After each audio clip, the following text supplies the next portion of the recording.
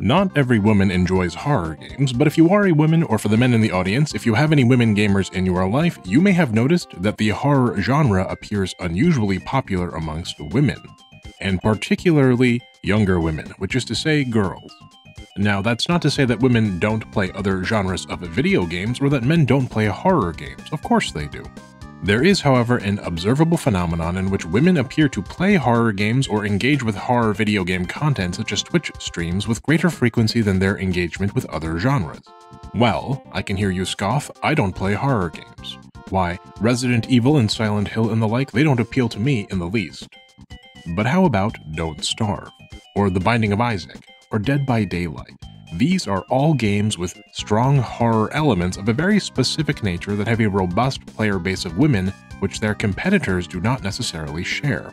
Consider this oft-cited study done by Quantic Foundry, which breaks down different genres of games into proportion by gender. The player base of the Match 3 genre, aka Candy Crush, consists of 69% female players. The family/farm sim, aka Stardew Valley, is also at 69% female. At the very bottom, the sports genre is only 2% female, which is not very surprising. But you may be surprised to see that women make up only 4% of tactical shooter players, only 10% of MOBA players, and even merely 18% of sandbox game players.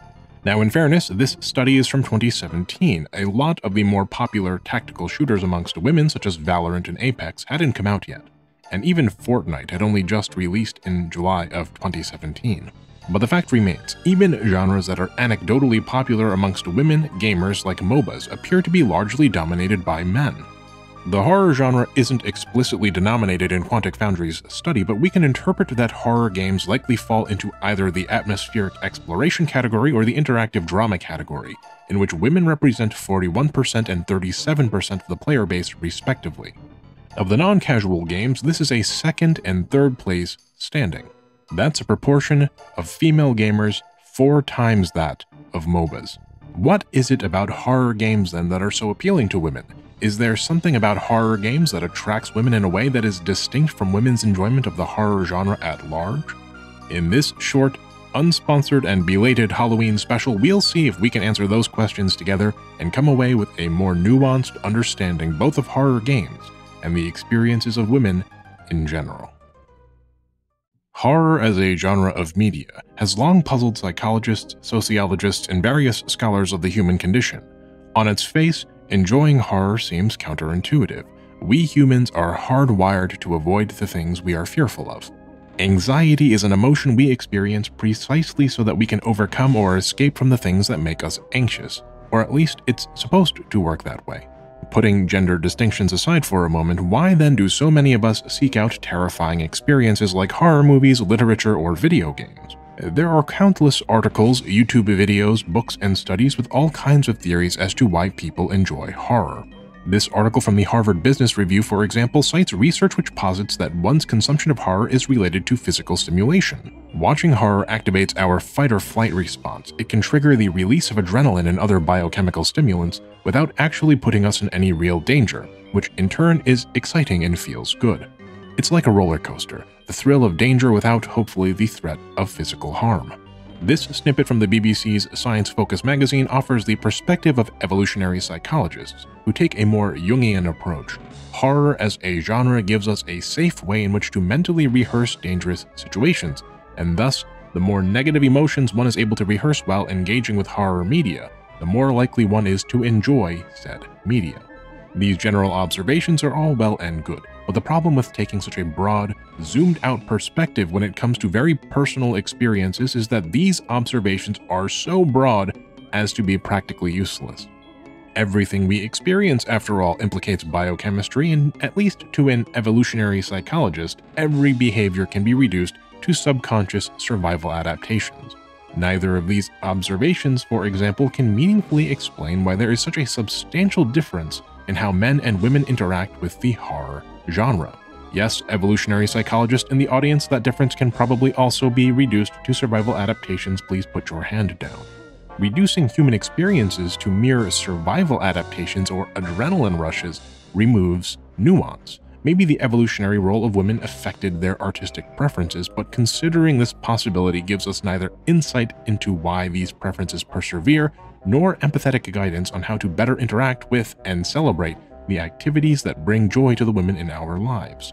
Even talking around this point becomes alienating. We are talking about the real experiences of women in the way that Wikipedia talks about the common toucan. Anyhow, I digress. The takeaway is, there are a few different, broad theories that explain why women enjoy horror, but these theories alone are not adequate to explain the differences in how men and women interact with the genre. You see, women have always had an outsized presence in horror, both as an audience and as creators, relative to their presence in other genres of media.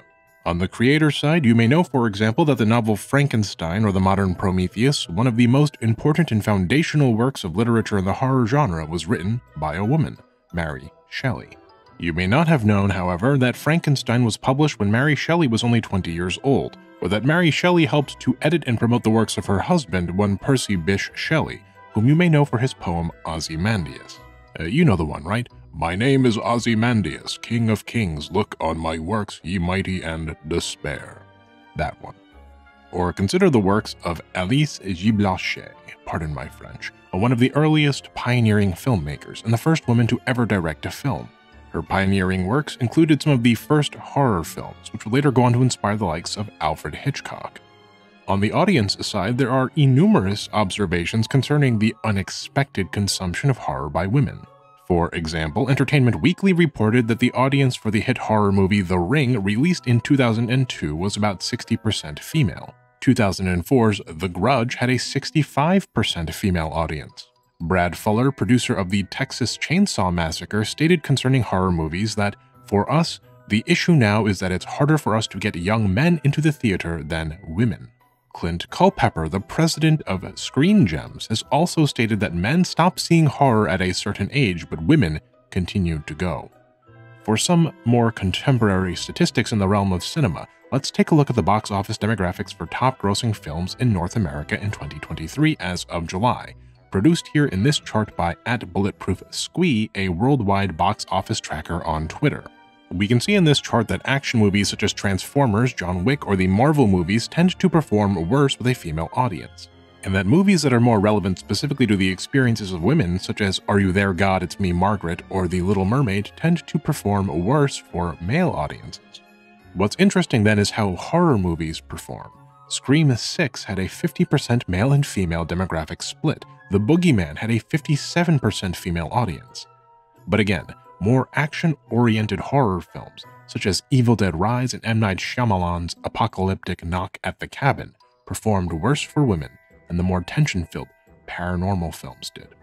Variety, citing Movio.co, notes that there is a very substantial difference in the preferences of men and women when it comes to horror movies.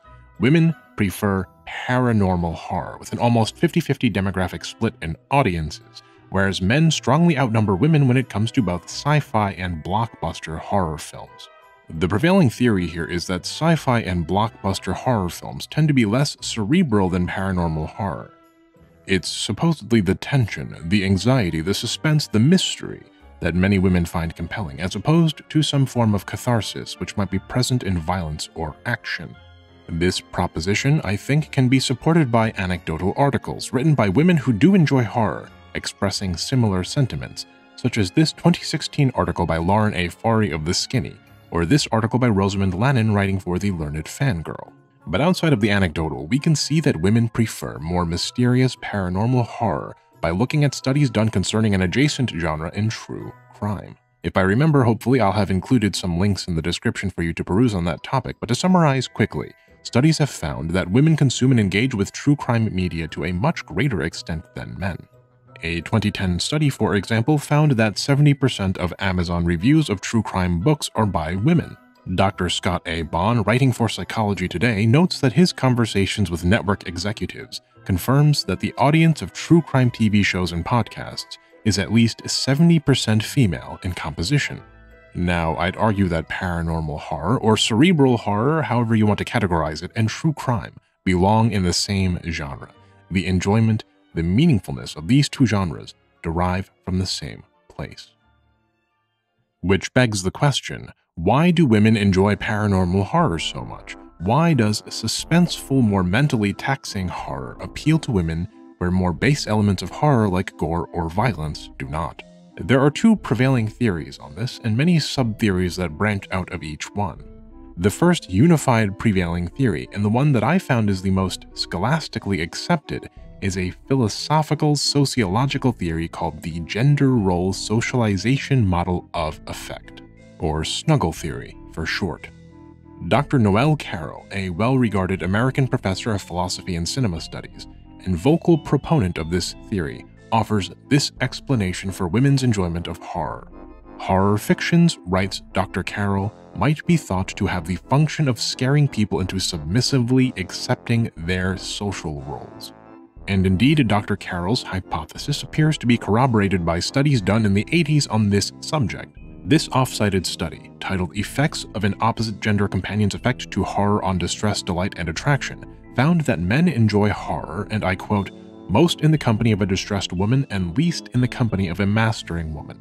Women, in contrast, enjoy the movie most in the company of a mastering man and least in the company of a distressed man. In other words, the theory proposes that the reason why women enjoy horror is so that they can be satisfied by the embrace of their specifically male companions, thus fulfilling and affirming their gender roles, providing them with a sense of comfort and internal peace.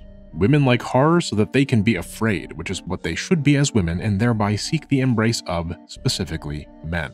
It's not even necessarily a physical embrace, just the feeling of being meek and womanly, apparently, is the point. If you're one of the many women in my audience, I imagine that you are probably dry heaving right now. This is, however, the prevailing theory, and this rather, dare I say, misogynistic approach is the foundation for a lot of the philosophical and sociological work done on this topic that has come thereafter. Now, with regards to Dr. Carroll's findings, it's worth pointing out that Dr. Carroll has specifically stated that he wishes to bring film studies and film theory away from what he calls the psychosemiotic Marxism that he feels has dominated those fields since the 70s. So, maybe process his words with a pinch of the old salt. Speaking of so-called psychosemiotic Marxism, however, there is another prevailing theory that comes to us from the fields of psychology and gender studies. I will call this theory, for lack of a better term, the empathetic theory.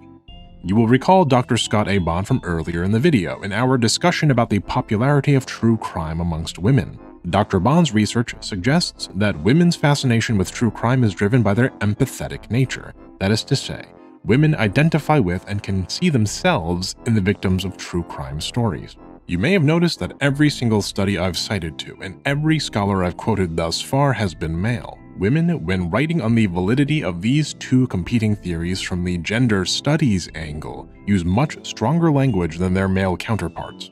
This quote, for example, comes from an article on bloodknife.com written by one Lindsay Lee Wallace, citing the Vox film critic Emily van der Werf, who states, "Existing in society as a woman has always had horrific aspects to it. Bodily control is taken, you are subject to the whims of powerful people, and women who accrue power are seen as threats." Which is to say, horror movies lend legitimacy and affirmation to the real experiences of women, including such feelings of fear, inadequacy, or vulnerability, as opposed to hypothetical gender roles. In other words, the gender studies angle is that being a woman is horrifying, and women find affirmation of their horrifying existence through the horror genre. These two theories have something interesting in common. They both talk about affirming the experiences and needs of women. The Snuggle Theory proposes that horror brings comfort to women by affirming their gender roles, and that by reinforcing their gender roles, they find a place of belonging and comfort. The Empathetic Theory proposes that horror affirms the actual experiences of women in a society that is hostile to them, that women see themselves in horror movie victims or villainesses as the case may be, and through this act of empathy, they find acknowledgement and realization of their fears.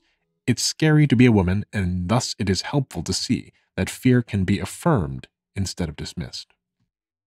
With video games, though, there is a Z-axis to consider. These theories derive from the experiences of women engaging with traditional media. Horror movies, TV shows, and books lack the element of interactivity and choice that come from video games. There's not necessarily anyone to snuggle with when one plays a horror game. I don't suspect that you are looking to cuddle if you are playing Resident Evil 4 via Steam Deck while sitting on the toilet. There's hardly any interaction with so-called submissive female gender roles in games like The Binding of Isaac or Five Nights at Freddy's.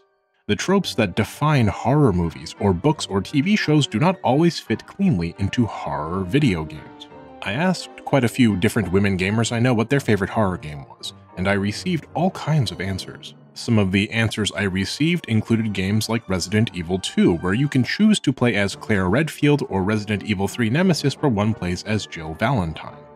And those games perhaps do have some pertinence to the aforementioned theories given their female protagonists. But what about Silent Hill 2, which came up quite a few times in my informal anecdotal survey? In Silent Hill 2, the quote-unquote victim is widower James Sunderland, and the game's intense focus on psychological horror and atmosphere proved very popular amongst women despite not being obviously relevant to either of the proposed theories. You can play horror games, or games with horror elements, that don't have female protagonists or even female characters. You can play horror games where everyone of all genders is equally the victim in almost identical ways, such as in Don't Starve. You can even play horror games where your protagonist has no discernible identity whatsoever, as you are meant to fill the shoes of your faceless, voiceless character. A proponent of Snuggle Theory like Dr. Carroll might propose that women engage with Mary Shelley's book Frankenstein through the lens of affirmation of gender roles given the submissive nature of the female characters in that book. But does the allegedly comforting presence of submissive gender roles explain anything about why a friend of mine plays Don't Starve together by herself for hours at a time, or why she only plays Wilson? Can affirming gender roles explain why my youngest sister loves Binding of Isaac to death but refuses to play Enter the Gungeon with me? I think not. As such, women's enjoyment of horror games seems to invalidate the premise that women engage with horror as a genre solely to find comfort in their traditional gender roles. Women seem just as keen to play horror games even if those games don't really implicate gender at all. Video games send a Snuggle Theory back to the drawing board. As a caveat, of course, women are not a monolith, and there are some women who do find valuable gender affirmation in horror games in precisely the ways that Dr. Carroll suggests. Now, ironically, I suspect that Dr. Carroll would hate that this anecdotal observation of mine corroborates his theory, but I've had quite a few trans women tell me that experiencing horror games from the perspective of female characters is indeed gender-affirming in the ways that Dr. Carroll posits. And so it is not my intention to invalidate the experiences of those who do enjoy horror in the ways described by this theory. It is only my intention to note that the theory is not as universally applicable to women's enjoyment of the horror genre as it is often purported to be, and that this is especially apparent when we observe this theory through the lens of video games. But just as women's enjoyment of horror video games seems to challenge the premise that they engage with horror in order to affirm their gender roles, I think that the empathetic theory needs some rethinking within the context of horror video games as well. I'm not going to challenge the empathetic theory's assertion that being a woman involves a great deal of anxiety and difficulty that is beyond the experiences of men. For one, as a straight male, it's really not my place to be telling women how they do or do not feel. And second, well, of course, being a woman involves anxieties and difficulties that are inapplicable to men. Any man who has ever so much as spoken to a woman as an equal should find that to be self-evident. However, the idea that women engage in horror media strictly because it gives an empathetic voice to the natural horror of being a woman doesn't seem to neatly fit when one considers how broad the scope of horror video games can be. Again, some women do engage with horror video games because the experiences of the women protagonists or characters in those games helps to validate their fears and affirm their anxieties. But the scope of experiences available in horror video games is so much more expansive than horror in cinema, TV shows, and arguably even literature, that the tropes that inform this theory are not always present in the horror games that are evidently popular amongst women gamers. So if neither the Snuggle Theory nor the Empathetic Theory can fully explain why women love horror video games, then what can? Well, I posit that the missing piece of the puzzle lies in the very element that makes video games different from traditional media, that being interactivity. In traditional horror media, one might empathize with a character's terrifying circumstances, but one's ability to influence that environment is very limited. We are spectators, not participants, and so our interaction with the medium is limited to how the medium touches upon our feelings. In other words, If you read a book or watch a movie, the plot can affirm our feelings and experiences, but the most we can do is empathize. If we want to interact directly with the plot, we might have to make a fan work. But in a horror video game, we are given the opportunity to directly interact with and confront the source of horror. We are invited to participate in the terror. We are tasked with resolving the anxiety that the game throws at us. And it is the power to confront that anxiety, the power to engage with one's fears, that makes horror video games especially compelling to young women, which is to say, girls. We've established already that women experience difficulties, anxieties, and fears that are beyond the scope of what men experience. But I think that is doubly so the case for girls. I had the privilege of growing up with two younger sisters, and let me tell you something that many men don't understand. Society does not like hearing the opinions of girls in a way that is deeply troubling once you notice it. I was no different for a long time. I was no better. When I was a younger man, I was not supportive of my youngest sister's love of K-pop, and I was disdainful of my middle sister's love of punk rock.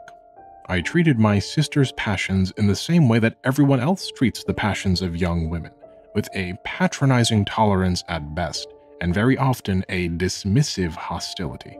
These are personal decisions that I deeply regret with the wisdom of hindsight. I could have contributed constructively to my sister's self-confidence and passions and joy, but I chose instead to do the opposite. We don't treat the passions of young men in this way. Pardon my tangent, but there's this really patronizing video that I've seen a few times now. It's about vocal fry. A disheveled adult man is ordering coffee from an apparently teenage barista, and her voice has a characteristic called vocal fry. It's a sort of crackling sound at the end of a statement. Room for Craig. Why are you talking like that? Why are you talking like that? Because this is my voice? This is my voice. The disheveled man responds by mocking her inflection, and it's a whole comedy bit. This clip on YouTube has 2 million views. When I was a young man, we had similarly hurtful jokes about Valley Girl accents and things of this nature. But these inflections, these vocal quirks, often come from a place of insecurity, of trying to fit in and trying to figure out one's personality. There's nothing wrong with that, and in fact, I would argue that a quirk like vocal fry is normal and healthy and a part of growing into oneself. And we are annoyed with it because we have very little tolerance for the feelings, anxieties, and insecurities of girls.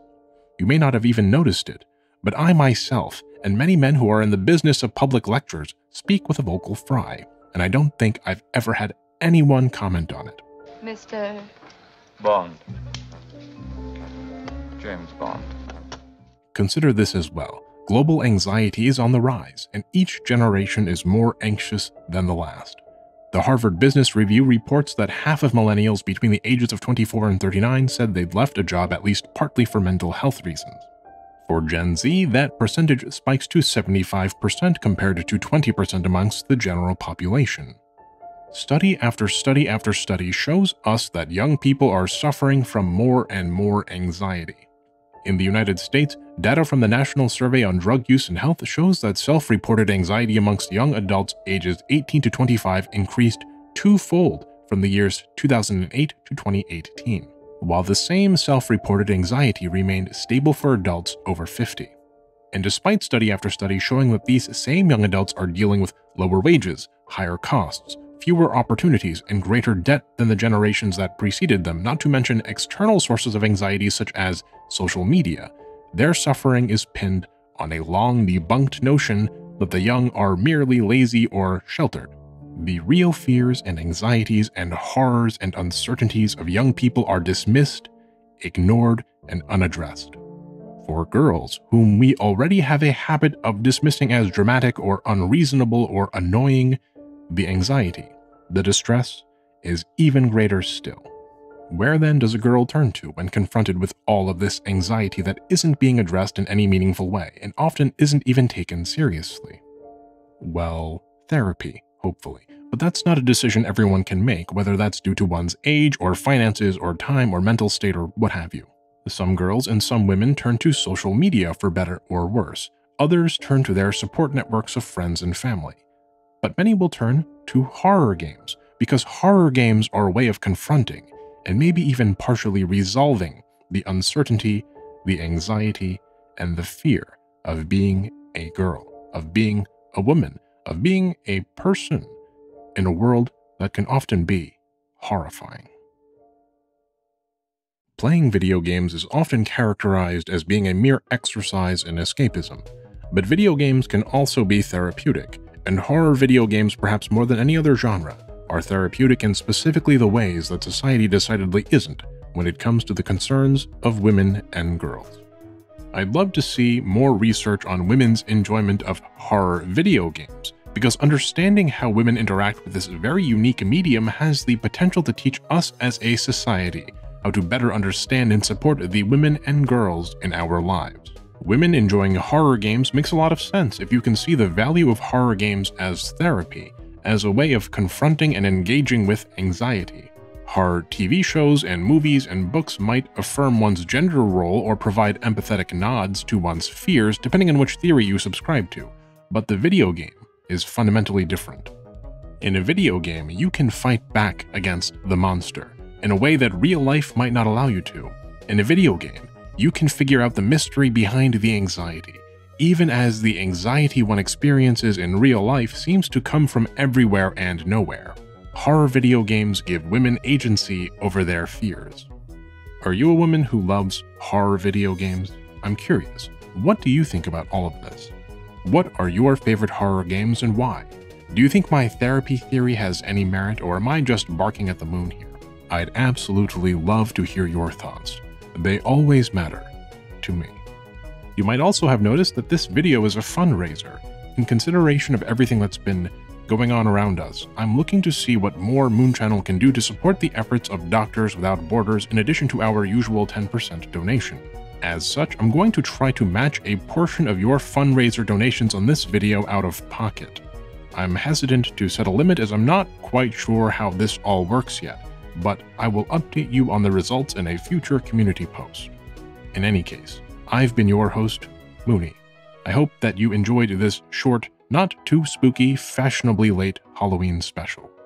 And thank you for tuning in to Moon Channel.